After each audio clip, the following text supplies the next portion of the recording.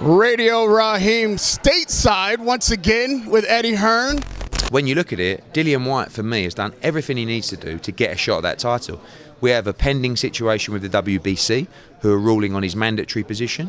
He will box in July anyway, but we want him to be mandatory for the WBC title. Now, obviously, I've got the two hats on where I want to make the Joshua Wilder fight. I also want to deliver Dillian Whyte a shot at the world title. So there may be a situation, and that's the situation that's been pushed by Team White and also me, to say he should be mandatory for Deontay Wilder with no intervening bouts because of everything that's happened in the past.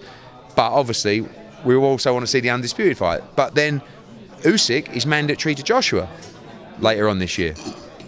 But then, so there's so many things that could happen. But Dillian Whyte is right in there, and I know it's a frustrating time for him, but he's okay. You know, he's a top name. He will get his opportunity. We had the Joshua negotiations. He was made three different offers, which he felt weren't enough. And the reason that he felt they weren't enough, I feel the last one was enough. I have to be honest.